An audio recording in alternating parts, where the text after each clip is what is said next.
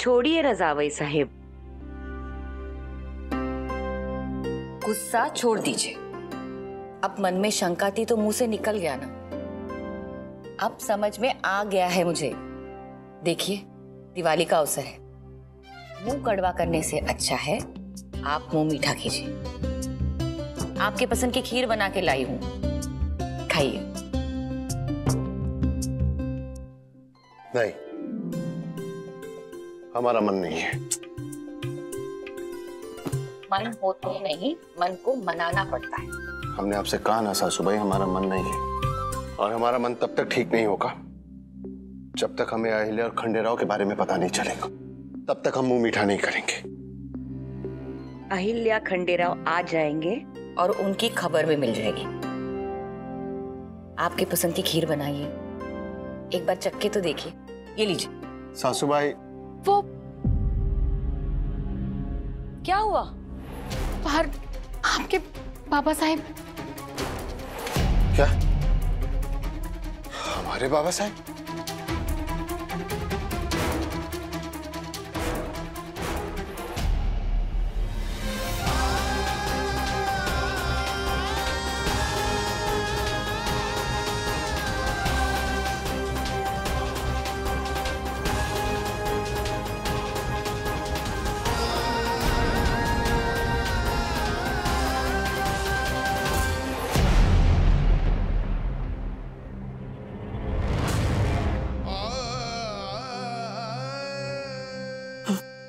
बाबा साहब, बाबा साहब अपनी आंखें खोलिए। बाबा साहब, बाबा साहब आंखें खोलिए ना। सीता, देखो ना, हमारे बाबा साहब हमसे बात नहीं कर रहे। बाबा साहब, आप संभालिए खुद को। अब धीरज रखने के अलावा कोई और रास्ता नहीं है। बस आए हम सबको छोड़कर हमेशा के लिए।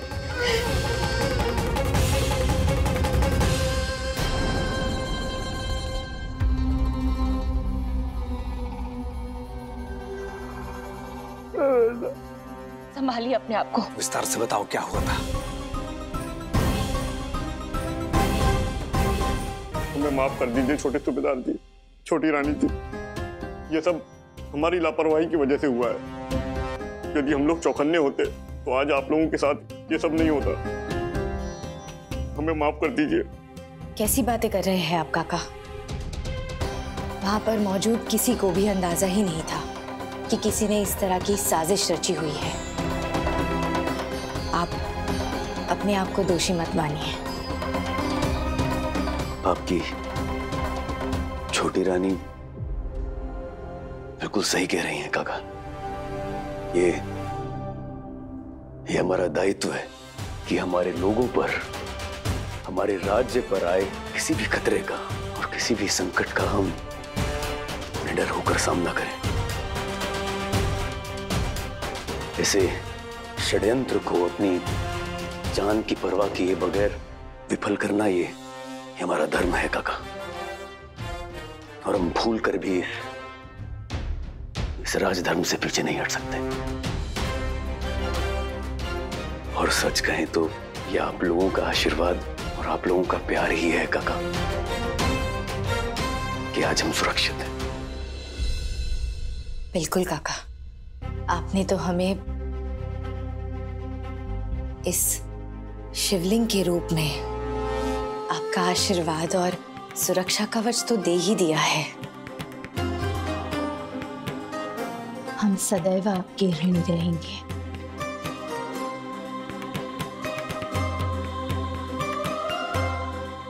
छोटे सूबेदार जी, अब हमें निकलना चाहिए।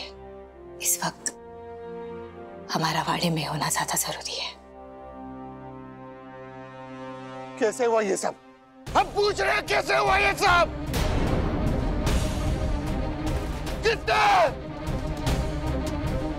हाँ, किया है, बल्कि किया नहीं, रचा गया है।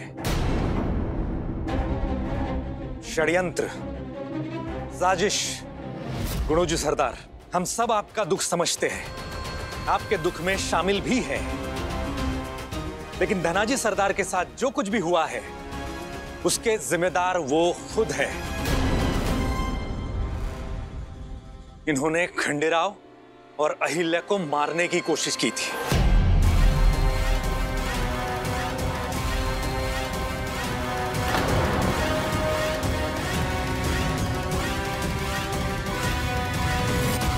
जिसकी कार्यवाही में इनकी खंडेराव के साथ भिड़ंत हो गई और नतीजा ये।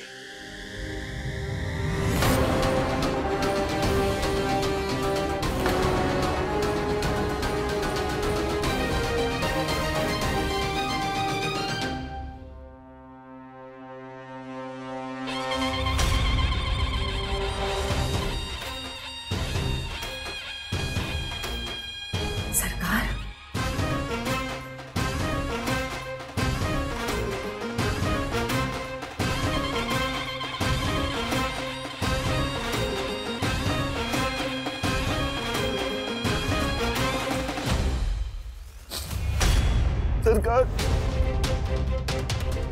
सरकार,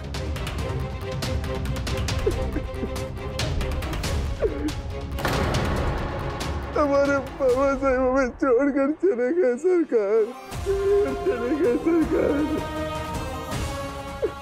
धैर्य रखिए गुनोजी साहब।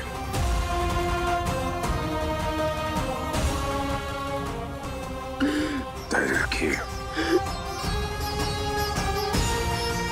हमें आपके पिता की मृत्यु पर दुख है। आपने जो खोया है उसकी भरपाई नहीं हो सकती।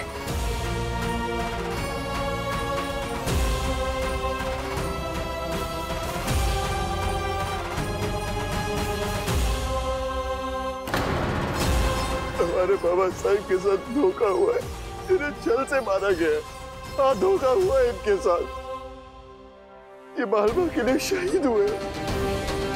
इनके कातिलों को सजा मिलनी चाहिए। इनके कातिलों को सजा दीजिए सरकार, इनके कातिलों को सजा दीजिए। हमारे बाबा साहब सच्चे सेनानी थे, महान सेनानी, इसीलिए इनके खिलाफ साजिश रची गई है। इनके कातिलों को सजा मिलनी चाहिए सरकार। बस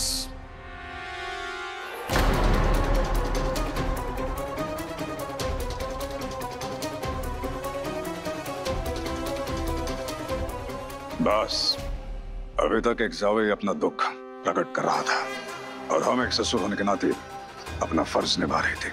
आपको सांत्वना दे रहे थे, तसल्ली दे रहे थे, क्योंकि हमें दुख है। दुख इस बात का है कि एक बेटे ने अपने पिता को खोया है।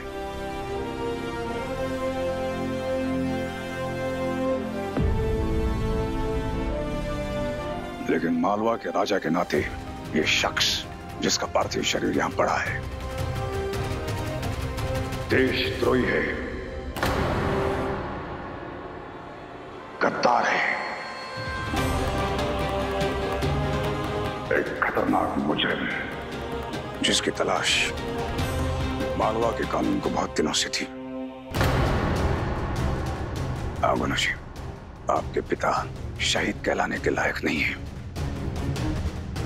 इस बात को समझ लीजिए, जान लीजिए कि इन्हें मृत्युदंड मिला है।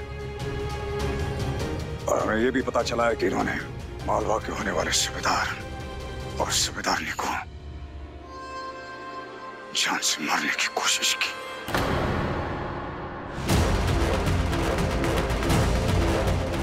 वो भी उनके समारोह में बारूद बिछाकर,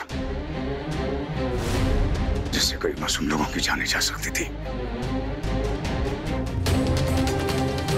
हाँ गुनोजी साहिब, जिस तरह आप अपने पिता की मौत का शोक मना रहे हो, गांव में न जाने कितने लोग बिलख रहे होते अपनों की मौत से। हमारा परिवार, पूरा मालवा शोक मना रहा होता खंडेराव और अहिल्या की मौत पर। इसलिए ये शहीद नहीं है, मुजरिम है। जिसे खंडेराव और अहिल्या ने मृत्यु दंड दिया है। अगर ये फैसला हमारे दरबार में आया होता तो हम इनकी करतूतों के इतिहास को देखते हुए इससे भी भीषण और भयानक मौत देते। आपके ससुर होने के नाते हम आपको इतनी इजाजत देते हैं कि आप अपने पिता का अंतिम संस्कार स्वेच्छा से कर सकते हैं, बस इससे ज्यादा कुछ नहीं।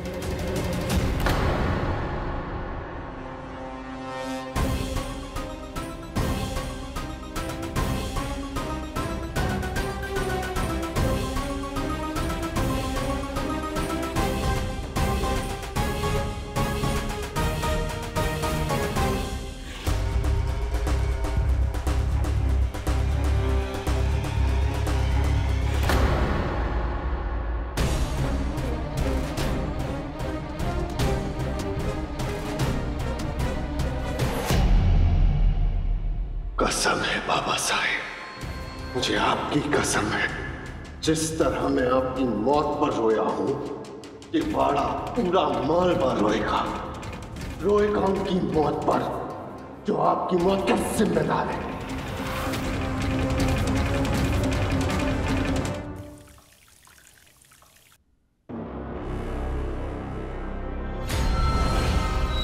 ये शख्स जिसका पार्थिव शरीर यहां पड़ा है देशद्रोही है, गद्दार है।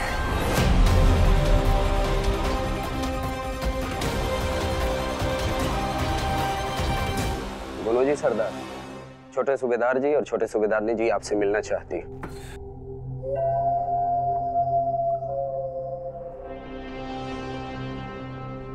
ठीक है, भेजो उन्हें।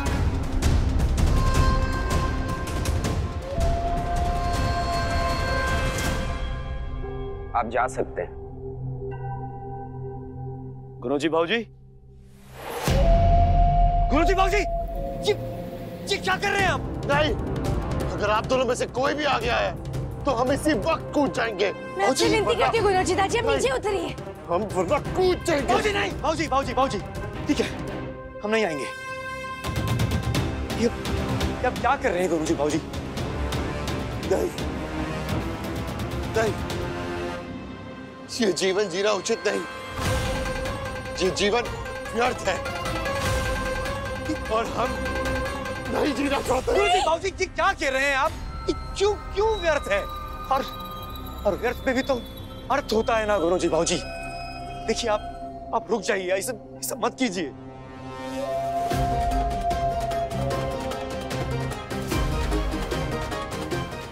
हमें उन्हें बाबा साहब कहना नहीं चाहिए था,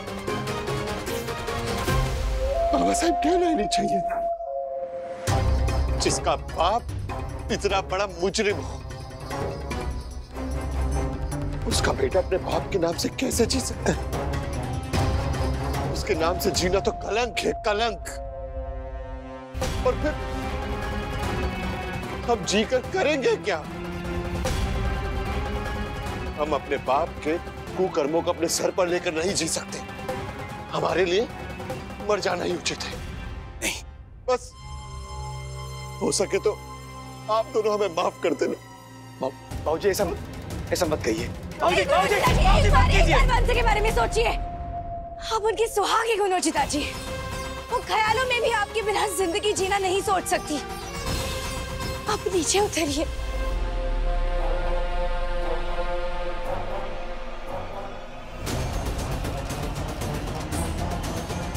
हाँ, हम तो सभागन के भी दोषी हैं। हमें तो भाऊजी रुक जाइए। छोड़िए खंडेराव, छोड़िए खंडेराव, छोड़िए, मर जाने दीजिए, मर जाने दीजिए हमें। भाऊजी रुकिए, मर जाने दीजिए। गुनोजी दादी, क्यों बचाया आपने हमें? क्योंकि आप अपने बाबा जैसे नहीं है गुनोजी भाऊजी। बिल्कुल सही कह रहे हैं छोटे सूबेदार जी, आप अपने आप को दोषी मत मानिए गुनोजी दादी। लेकिन इन रगों का क्या करें जिसमें उस शैतान का खून दौड़ रहा है?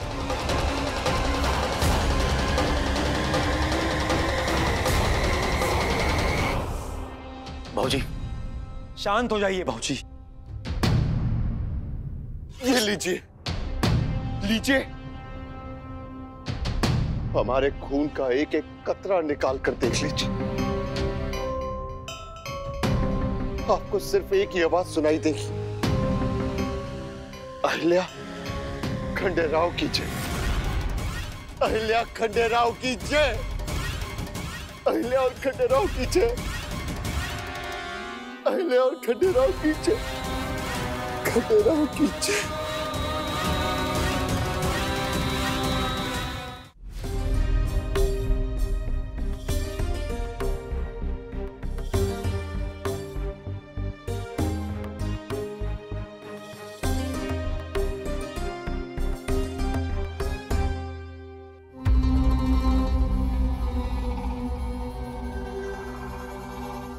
जावई साहब, संभालिए अपने आप को। ये तो अच्छा हुआ कि आप अपने बाबा साहब के असलियत से परिचित हैं। और मेरे ख्याल से अब खंडेराव को भी कोई पछतावा नहीं कि उसके हाथों से उनकी मौत हुई। क्यों खंडेराव?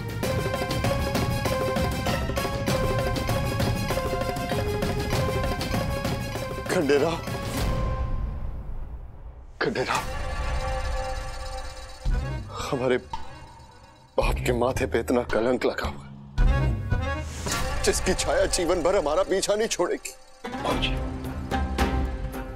लेकिन एक तरीका है, हमें एक आखिरी मौका दे दीजिए, आखिरी मौका दे दीजिए ये साबित करने का कि हम अपने बाप की तरह नहीं। आखिरी मौका दे दीजिए खंडेराव। आप जो कहेंगे, जैसा कहेंगे हम वैसा करेंगे। मालवा के प्रति अगर हमें अपनी वफादारी साबित करने के लिए जान भी देनी पड़ी ना खंडेराव, तो हम दे देंगे। बस अपने कदमों में जगह दे दीजिए। नहीं पहुंचे।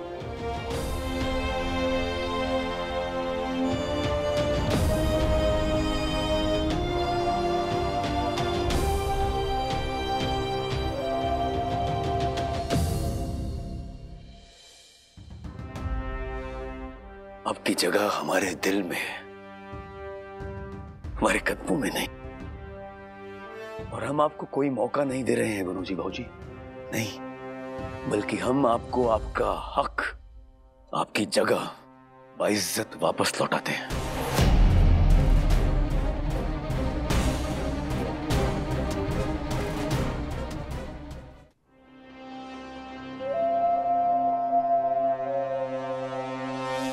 आज से हमारी सेना में आप हमारे कंधे से कंधा मिलाकर हमारे साथ दुश्मनों का सामना करेंगे गुनोजी भाऊजी।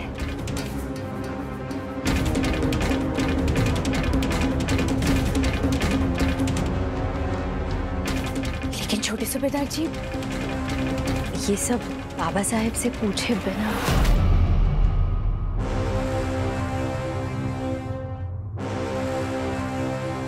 जानते हैं अहिल्या, लेकिन हम बाबा साहब से बात कर लेंगे।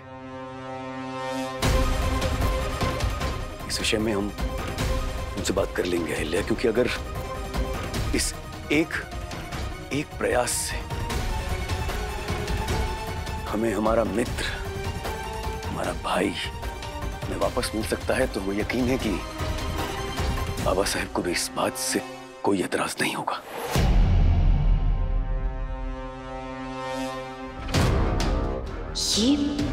ये सब कुछ ठीक नहीं हुआ।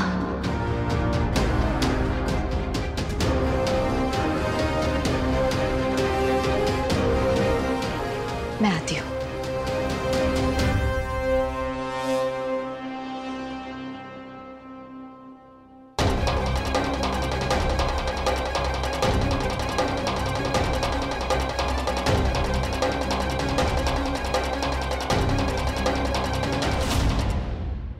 ये मेरे राम लक्ष्मण हैं। तुम दोनों की जोड़ी हमेशा सलामत रहे। अब तुम दोनों देखना, दुश्मन इस ताकत से कैसे थर थर कांपते। जी।